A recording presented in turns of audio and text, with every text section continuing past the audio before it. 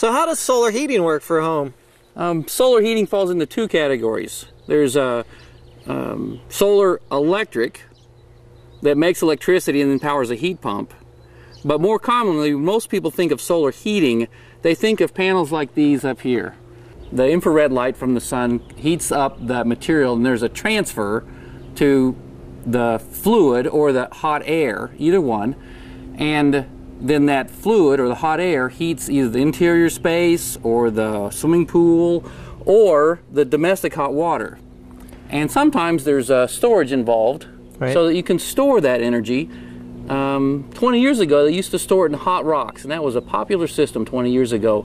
But today, very few people do that. They ran out of rocks? No, there's plenty of rocks. All right, must be more efficient to do it with a tank, something insulated. What about liquid like a vacuum tube solar heating? Is that more efficient or less efficient than like a PV solar with a heat pump? It's more efficient use of sunlight, but it may not be financially more efficient. And the evacuated tubes are really coming on strong, so we're looking for them to be a growing technology and become better and better.